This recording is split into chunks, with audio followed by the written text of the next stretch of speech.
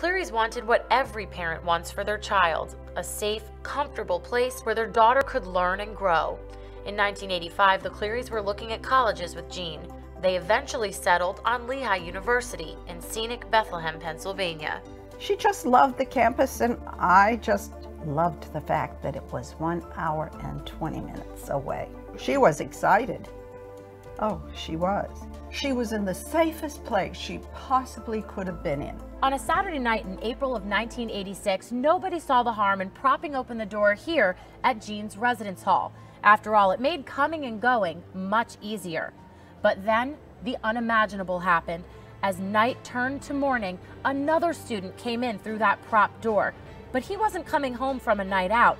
He was looking for rooms to rob.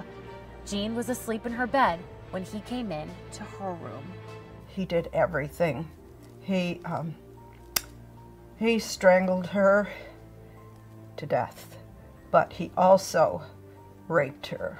At that time, no laws required universities or colleges to track or disclose crimes that occurred on campus. There had been 38 violent crimes. It was not public knowledge. Nobody would know that. Nobody knew anything.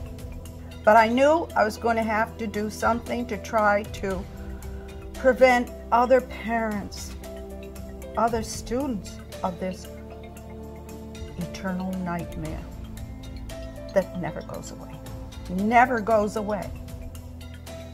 And what they learned was that there really was nothing governing college campus safety. There was nothing to make us aware of crimes happening on or around college campuses. So Connie and her husband Howard worked tirelessly to convince Congress to pass the Jean Clery Act. It's a federal law that requires campuses to track crimes committed on campus and share that information with the public to make campus communities safer. I didn't know if anyone had thoughts about getting pictures, what we could do with that in the newsletter on the website. Allison Kiss heads the Clery Center for Security on campus. The goal of it is to make parents, students, prospective employees aware of crimes in or around campus, and that you have policies and procedures around emergency notification and timely warning if there's a current or ongoing threat to the community. And that's where you come in. Campus security authorities, known as CSAs, serve a critical role in protecting your fellow students and the campus community in general.